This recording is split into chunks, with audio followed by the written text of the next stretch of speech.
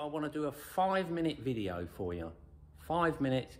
I've had a couple of inquiries, and I'd like to show you perhaps my way of cutting glass tile. It's for Luke and James and Simon, and there's John.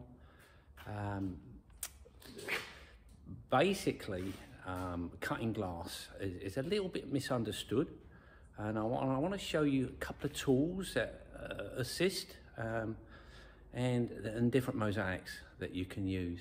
So we'll go over to the other camera so I can look down on what I'm doing, and we'll go from there. Okay, so over to the other camera right now.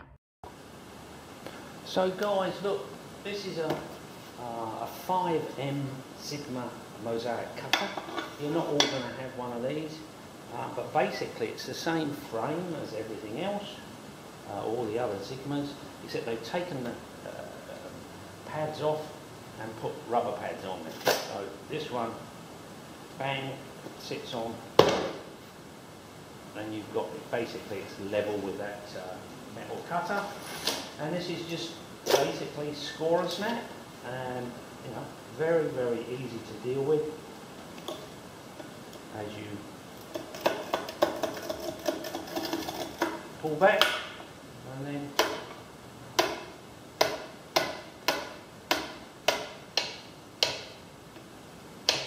oh, we want a little bit more adjustment up here. As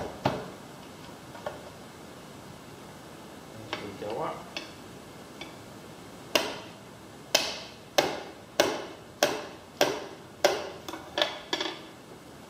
Everything, and we've nicely cut that line through there. And obviously you can do any shape or form on a 45.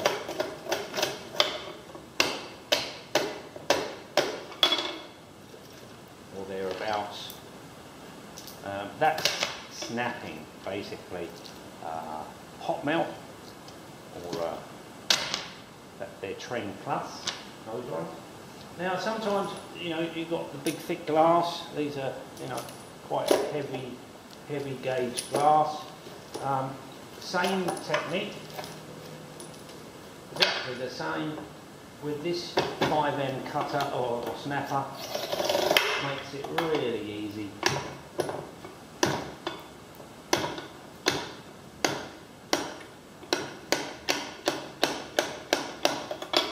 Bang, all done. Quite a clean cut, but now of course this leaves a very sharp edge. So what I'd like to do with you guys is to show you angle grinders. Now everyone's using angle grinders. This is basically what I would end up doing is using a variable speed angle grinder. Now that's crucial that you slow the blade down. Now we've got lots of odd blades here. This is a Bisazza blade, still in its packaging. They're basically a copper based blade, so it's rather than 100% steel with diamonds on. This is steel and copper and then diamonds on. So it wears quite quickly, but absolutely fantastic. Now they're quite expensive. I've got that, it's like in a little case there, so that's, I'm not going to use that, but I think that was about $200+. And Bisazza aren't the cheapest products, but that is an absolute gem. I've got one here I want to show you that's half worn through. I've had this a little while. There's also Monolith Mosaic blade, and it looks to be exactly the same blade as the Bisazza with a different stamp on it. And then you've got, you know, reasonably cheap ones. Anything will work. So I've actually got a ceramic blade I'm going to show you as well. It's really a matter of, with glass, is to slow the blade down. Now we have got a noise issue here. We just get a pair of glass glasses off. You've also got glass dust, which is extremely toxic. Please be careful with this, and fingers as well. So obviously when I turn this on, you're not going to hear me, and I'll perhaps turn the noise down on the video, but I just want you to see the difference between having it fast and having it slow. So we'll do fast first of all, and that's with it turned right up.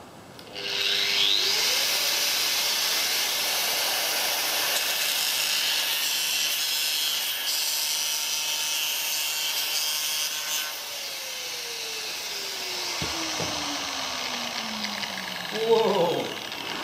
So there's basically what we've just cut. But there's a couple of them that have chipped, and a couple of them that have sort of broken before I've cut through the thing. And I won't slow it down now, so you have a listen.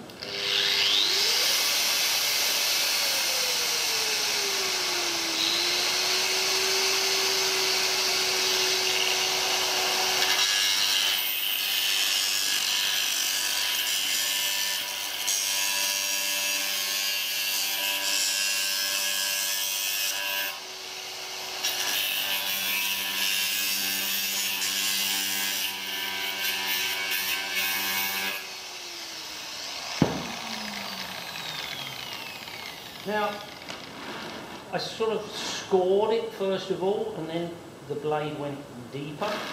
But we've got a much sharper cut. The tiles are no longer sharp, because you've got to remember with an angle grinder, it's not a cutting tool, it's actually a grinding tool. So it's trying to grind through those tiles. And to clean it up a little bit, we can run that backwards and forwards. Now your fingers are getting quite close to this this blade. So another thing you can make is a strip of, I've got some aluminium here, tubing that we use often with screed bars knives. I've stuck a 3mm piece of rubber to it. It comes as a peel and stick from a place called Clark Rubber here. And I could actually put that where I want it to cut, and run the cutter straight through that. I can do it at an angle if I wanted to, and your fingers are a little bit further away from the tile, which is obviously a good thing. But that's your Bisazza blade slowed down. But what we did discover, even though you might spend a lot of money on one of those blades, I've got just a normal ceramic. I think this is a blue one. I don't want to mention any names, but so this again, slowed down, will do exactly the same job, almost exactly the same job.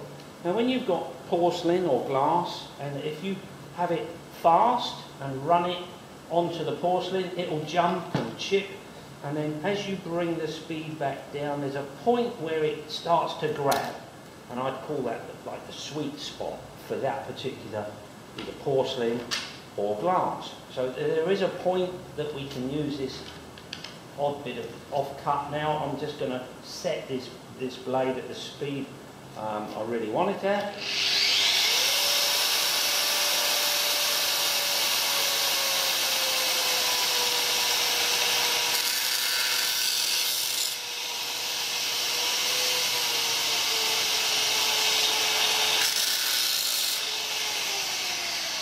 So I feel I've set this up nicely, and we'll draw and we'll cut another line through there.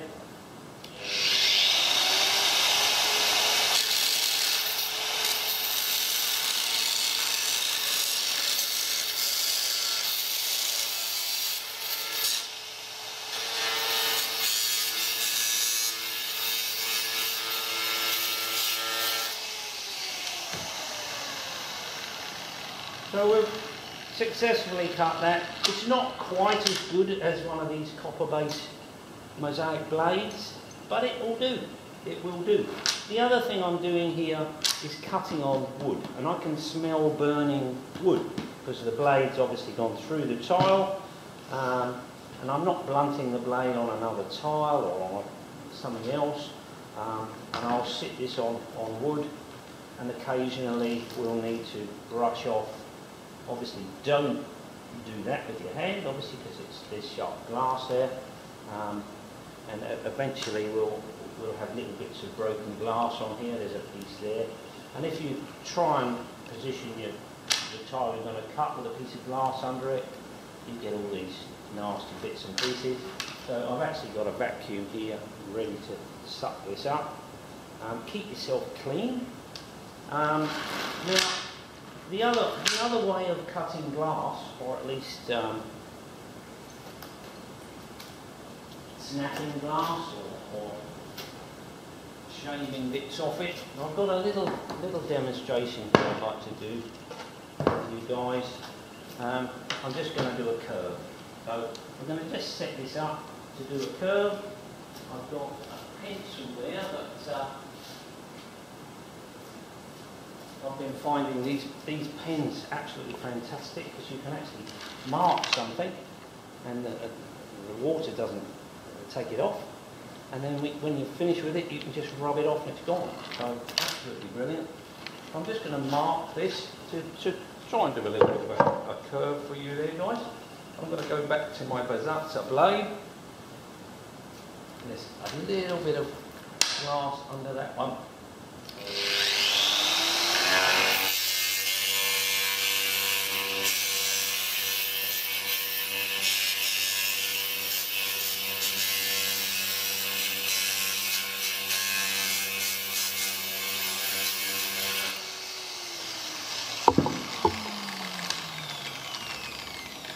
Whoa! And we're back on with our nice curve. We'll just take a little bit of that pen mark off, and we're starting to go quite nicely there. Now, another way of doing this, and perhaps I'll show you, draw another curve on there, on the other side perhaps, is to use these nippers with the two wheels. Now, those two wheels allow the pressure point to be right on where those two circles meet, and I can snap these tiles just holding this tool on them and popping them, and I've got a nice flat surface. Now, what does tend to happen now is, of course, because these are on not a traditional mesh, but they're on this Trend Plus or hot melt with Bisazza, so they tend to stay together a little bit. I'll need the scissors just to trim that as I go. Just do that by hand now, and you can do it one at a time. On that line.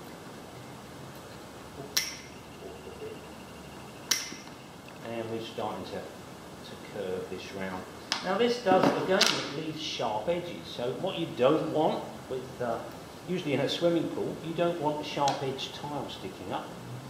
And you've got naked bodies and all kinds of things going on in a swimming pool. You certainly don't want sharp tiles. So one of the nice ways I find is to cut it, or at least grind it with one of these tools, is I can actually take that sharp edge off as I cut it.